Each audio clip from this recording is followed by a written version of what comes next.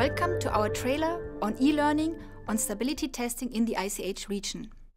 My name is Beatrix Metzner and I'm the head of Global Tech RA at Boehringer Ingelheim. My specific focus is on biologics and biosimilars. In my e-learning on stability testing in the ICH region, I will cover 7 different modules. Module 1 will talk about regulatory requirements. I will focus on the main ACH guidelines, on European and US guidances, which are a basis for stability testing. In Module 2, I will talk about the factors which are influencing the stability testing. This could be chemical or physical factors. It could also be microbiological testing. Furthermore, I will talk about container closure systems, which are having an influence on stability testing, and I will touch transport studies and in-use studies. In Module 3, I will focus on the stability test requirements.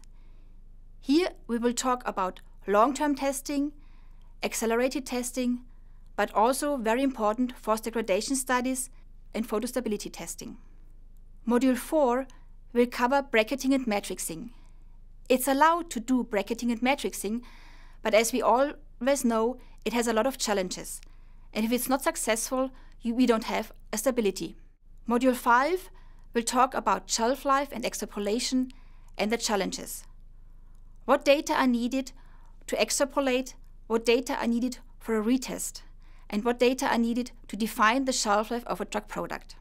In Module 6, I will focus on the impact of changes on stability.